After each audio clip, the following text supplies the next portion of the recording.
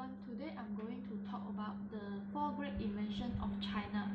Firstly, the invention of paper making.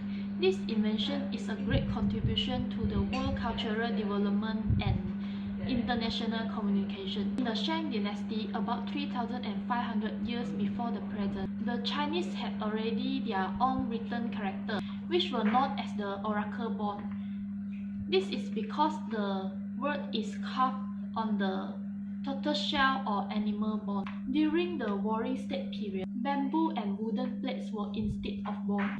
However, bones, bamboo, and wood are too heavy to carry. Hui Shi, a philosopher, flourished, had to hire 5 carriages to carry bamboo and his books when he abroad to teach. The traditional inventor of paper making is attribution to Cai Lun, an official attached to the imperial court during the Han dynasty, said to have invented paper about 105 current era, using mulberry and other glass fibers, along with fishnet, ostrich, and hemp waste.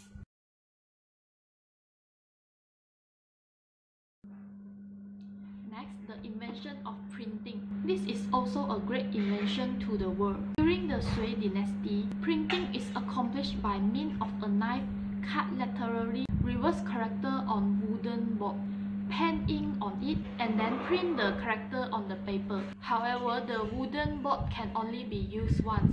This is because the boards are specially made for the printing of the book. Therefore, to print a book is a very painstaking task at the time, and to print a book of different content, another batch of book should be made. Thank you.